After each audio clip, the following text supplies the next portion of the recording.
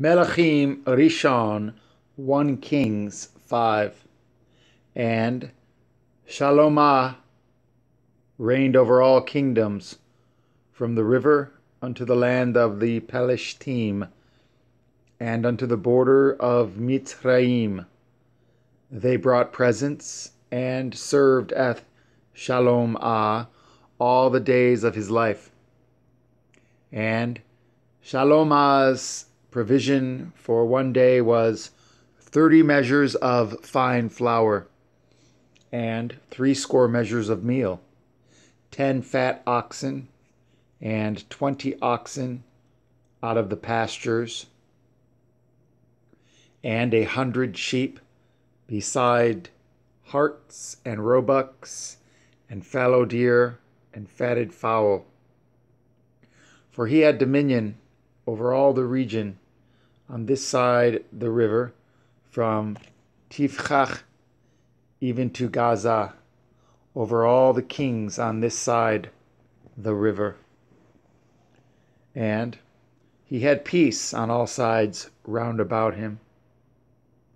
And Yehudah and Yashara'el dwelt safely, every man under his vine and under his fig tree, from Dan even to Be'er Shiva, all the days of HaLeluYAH. And HaLeluYAH had 40,000 stalls of horses for his chariots, and 12,000 horsemen. And those officers provided victual for King HaLeluYAH, and for all that came unto King HaLeluYAH's table, every man in his month. They lacked nothing. Barley also and straw for the horses, and dromedaries brought they unto the place where the officers were, every man according to his charge. And Elohim gave HaLeluYAH wisdom and understanding, exceeding much, and largeness of heart, even as the sand that is on the seashore. And HaLeluYAH's wisdom excelled the wisdom of all the children of the east country, and all the wisdom of Mitzrayim. For he was wiser than all men, than Ethan and Azrachi and Heman and Kalkol and Darda, the sons of Machol. And his fame was in all nations round about. And he spoke 3,000 proverbs, and his songs were 1,005. And he spoke of trees, from the cedar tree that is in Lebanon, even unto the hyssop that springs out of the wall.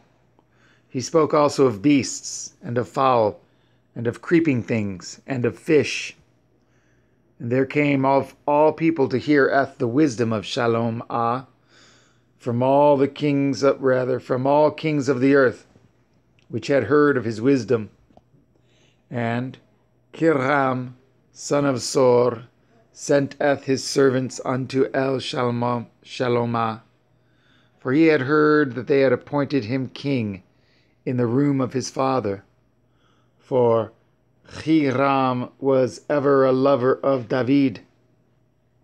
And HaLeluYAH sent to Hiram, saying, You know how that David my father could not build a house unto the name of Yahuwah Eloheu, for the wars which were about him on every side, until Yahuwah put them under the soles of his feet. But now Yahuwah Elohai has given me rest on every side, so that there is neither adversary nor evil occurrent. And behold, I purpose to build a house unto the name of Yahuwah Elohai, as Yahuwah spoke unto David my father, saying, Your son, whom I will set upon your throne in your room, he shall build a house unto my name. Now therefore command you that they hew me cedar trees out of Lebanon, and my servants shall be with your servants.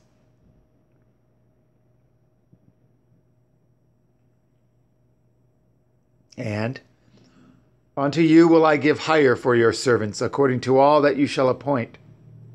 For you know that there is not among us any that can skill to hew timber like unto the Sidonim.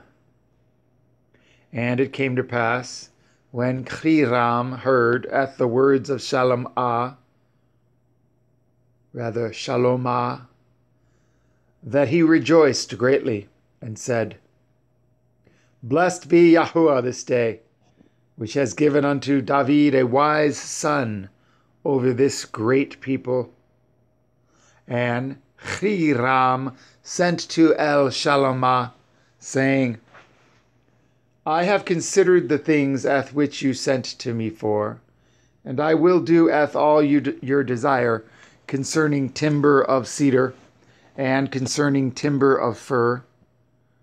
My servants shall bring them down from Lebanon unto the sea, and I will convey them by sea in floats unto the place that you shall appoint me,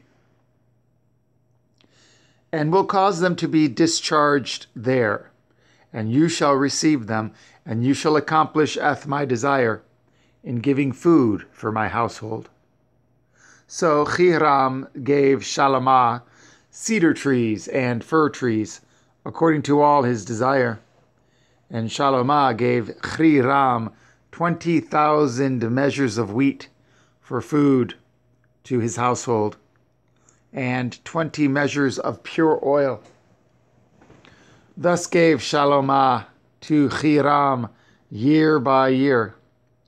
And Yahuwah gave Shalomah wisdom, as he promised him. And there was peace between Hiram and Shalomah, and they two made a league together. And King Shalomah raised a levy out of all Yashara'el, and the levy was 30,000 men. And he sent them to Lebanon, 10,000 a month by courses. A month they were in Lebanon, and 2 months at home. And Odaniram was over the levy. And Shalomah had 70,000 that bore burdens, and 80,000 hewers in the mountains, beside the chief of Shalomah's officers, which were over the work, 3,300, which ruled over the people that wrought in the work. And the king commanded, and they brought great stones, costly stones, and hewed stones, to lay the foundation of the house. And Shalomah's builders and Hiram's builders did hew them, and the stone squarers. So they prepared timber and stones to build the house.